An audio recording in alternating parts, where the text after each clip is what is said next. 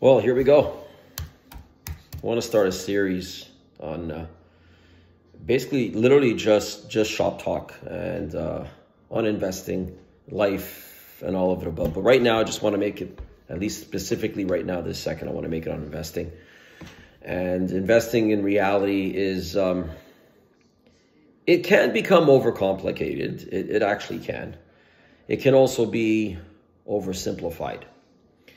Or it can actually be what it really is. So if you enjoy it and you like it, that's one thing. If you don't and you want to let a professional handle your money and finances, that's a great thing too. There's nothing wrong with that. But there's a lot of mockery out there in our society and in our world, and especially what I do, because I do this for a living. I mean, I've been consulting for the better half of a good over 2.5 decades, specializing in the automotive sector, real estate, investment trusts, holdcos, opcos. I'm fully licensed, fully licensed. So I let go of doing stock arbitrage and convertibles.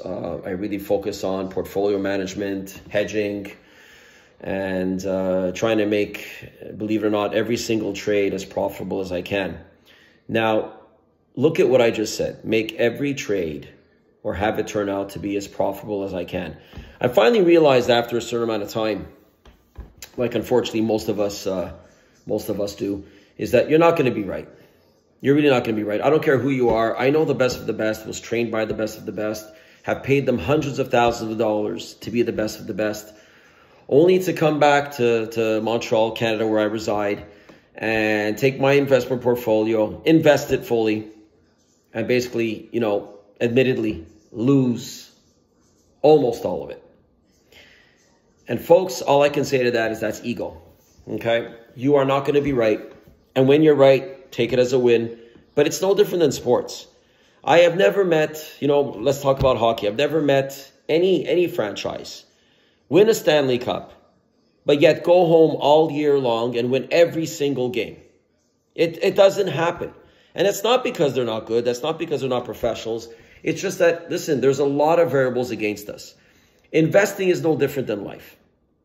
It's actually, if you've got your life in tune, then your investment thesis and your philosophies will actually be in tune, and you'll actually become a very, very profitable investor. It's that simple. Now, not to harp, I know I'm all over the place, and I tend to do that. I suffer from scattering myself all over. Everyone who knows me says, Tony, you're fantastic, but you got to stop getting scattered and getting off topic and then getting back on topic. But that's who I am. I love it. I don't know if I'll ever change. I try, and every time I try, then I'm not being authentic. So I'll just be authentic. And you know what? For those of you that like my craziness will love it. For those of you that don't. But I will tell you that I'm extremely focused when I'm thinking and when I'm in front of my screen. And when it comes to investing, I take it extremely, extremely seriously.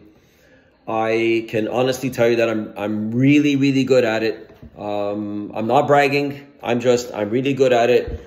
My profitability is off the charts, but that's because I've accepted that my losses are part of it, and I have no problem, getting out of losing positions and letting my winners run. And also, a big variable that I'm really, really good at is I'm really good at knowing how to take profits.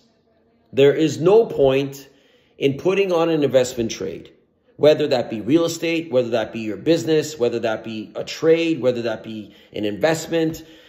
There is no point in putting on an acquisitional trade and being profitable and letting go of your goal because you become greedy.